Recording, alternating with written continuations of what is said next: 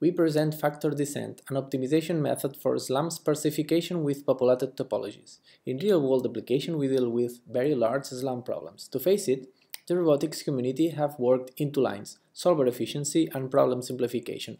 We focus on the second, reduce the problem size without loss of accuracy. How to simplify a large SLAM problem?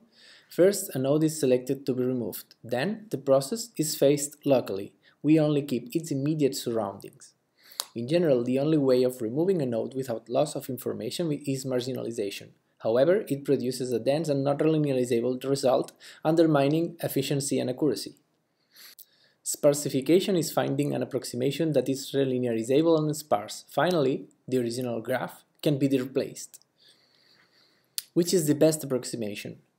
First, a topology of the new factors should be designed. To do that, one can use Tully tree, the most informative spanning tree. Alternatively, departing from that tree, one can add more factors to build a more populated topology. Or other approaches can be taken.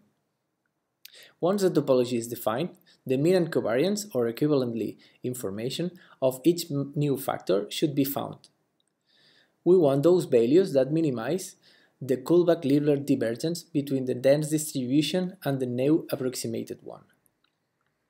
For some simple topologies such as trees, there is a closed-form solution, so it's fast, but since the topology is so simple, the approximation is normally bad. For more populated topologies, the minimization becomes a constraint optimization. Then, it is slower, but it provides a better approximation since more information can be encoded. Two main alternatives are proposed in the state of art to solve it: interior point, which has good convergence, and projected quasi-Newton, which is very slow. However, both require tuning of several parameters that are problem-dependent. What is factor descent? It is a new method to solve this constraint optimization. It refines only one factor at a time and fixing the rest. Each step is solved directly with an analytical solution.